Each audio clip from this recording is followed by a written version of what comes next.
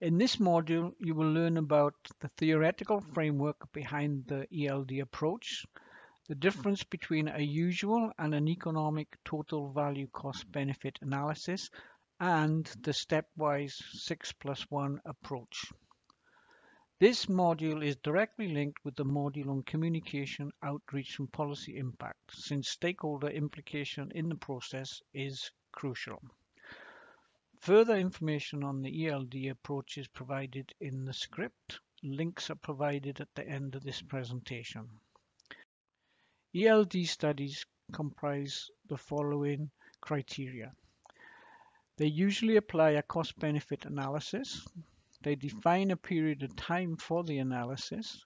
They look at clearly determined geographic areas, a degradation hotspot. They define a restoration or improvement objective.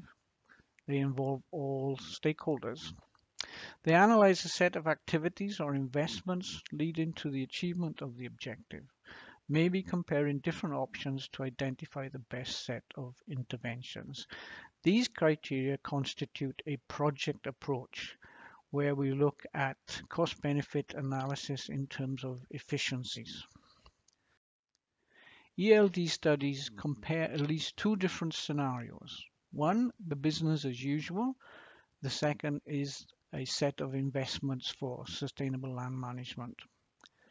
In a non-sustainable production system, the business as usual scenario will show a downward trend. Sustainable land management investments will first lead to a decrease in net returns because of upfront direct costs or necessary changes in cropping patterns leading to a loss of production area.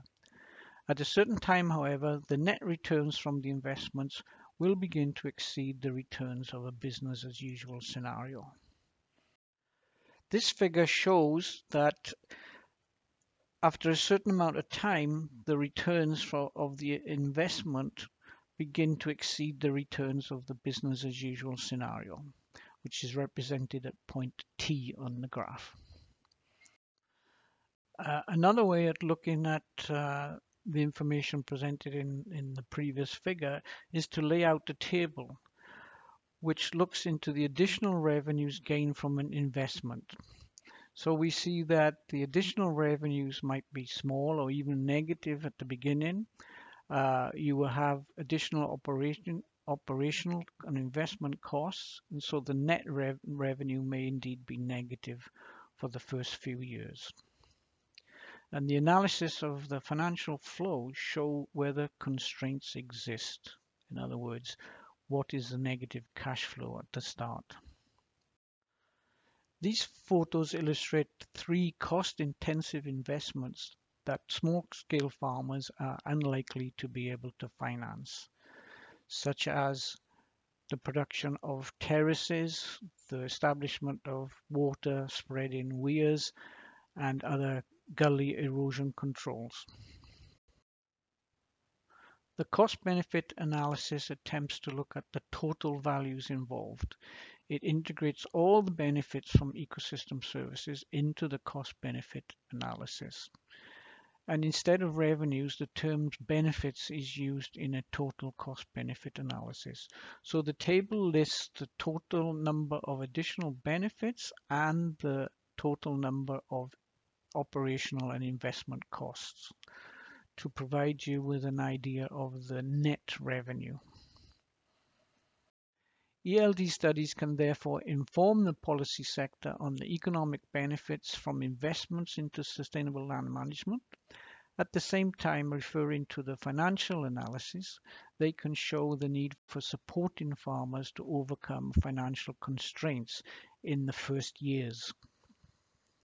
Now we will go through ELD's 6+1 approach, starting with Inception, followed by geographical characteristics, listing the types of ecosystem services, identifying the role of ecosystem services and the economic valuation, identifying patterns and pressures, and finally a cost-benefit analysis leading to decision making, and the last step is the take action step.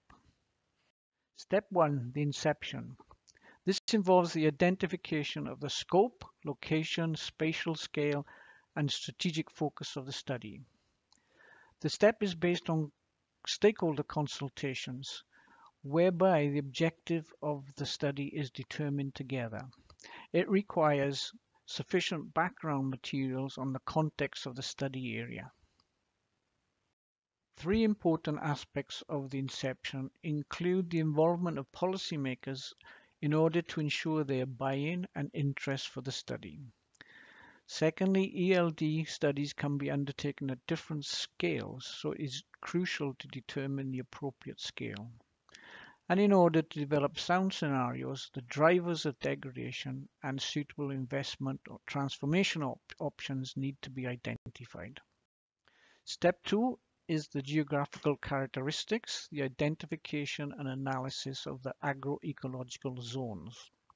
This means the establishment of the geographic and ecological boundaries of the study area, assessing the quantity, spatial distribution, and ecological characteristics of the land cover types, with key variables being land cover, altitude, topography, climate, precipitation, soils, and vegetation. The identification of the land cover categories are then grouped into agroecological zones. As part of the characterization of the geography, the use of a Geographical Information System, or GIS, can facilitate this step. If the study is at a large scale, remote sensing data will be the basic data source. On a more local level, information collected at the ground level will play a larger role. Step 3 is the characterization of the types of ecosystem services. Where possible, the agroecological data should be complemented by human geographical data. Suitable time series will allow for the analysis of land use changes over time. These changes will feed into step 5. Different modeling tools allow to project future trends or to assess the effects on ecological functions, but the use of these tools is not a prerequisite, at least not for the ELD studies at a local level. Step 3 continues with the identification and analysis of stocks and flows of ecosystem services. For each land cover category that we have identified, the ecosystem services are identified. And for this, we refer you again to the figure of the listing of ecosystem services from land. And they are classified along 4 categories: provisioning, regulating, cultural, and supporting services. The definition of these 4 categories of ecosystem services are shown in the table attached to this slide.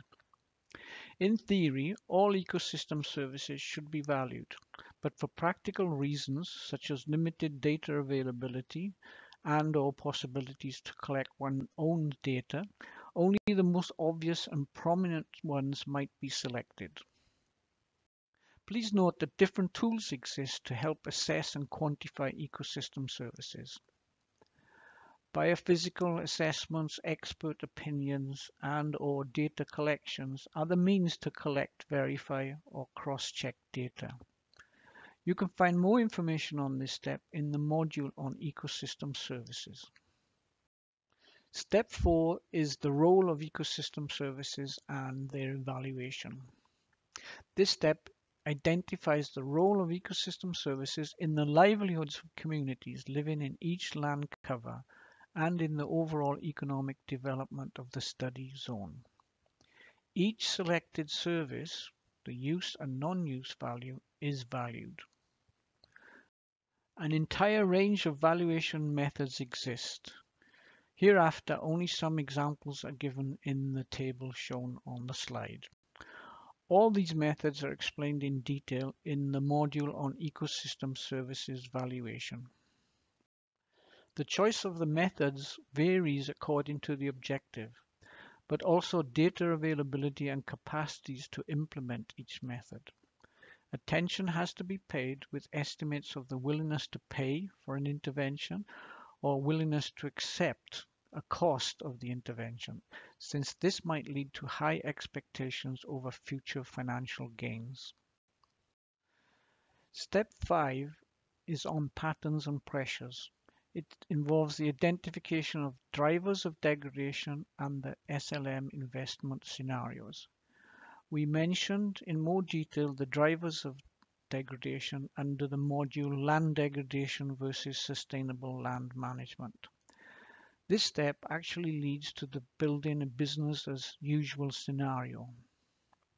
Land degradation patterns, drivers and pressures are identified and future trends projected, as shown in the figure. Step 6 involves a cost-benefit analysis. This is the assessment of the costs and benefits of sustainable land management investments and decision making. More detail on this will be found in a later module.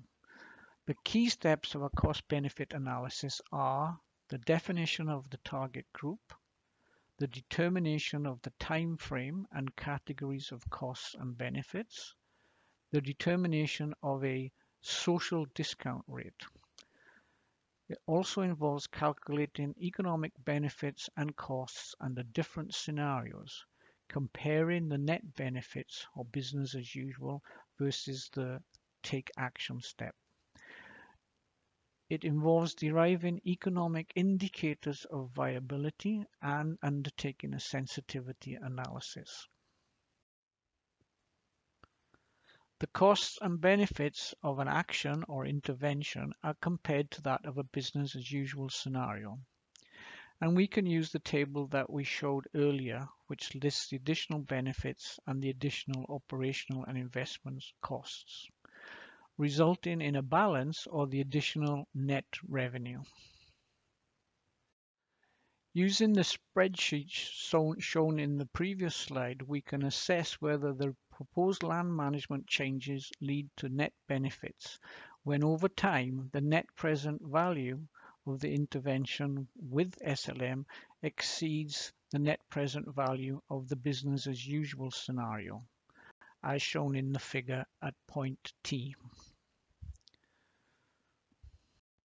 Using the results of the cost-benefit analyses, we can undertake dialogues at the science policy interface that will lead to the definition of the actual implementation steps to prevent or reduce land degradation or to restore land. Actions usually need to be taken by landowners or users, that is, changing their land use practices, by policymakers, by adapting the legal, political and economic context to enable or facilitate the adoption of sustainable land management. Also, the private sector may be involved. You will learn about stakeholder engagement and policy impact in the respective module.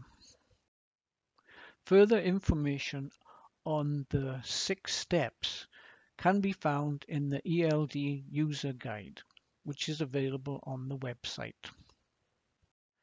If you have questions or you need further information, please refer to the 2 links that are shown on this following slide.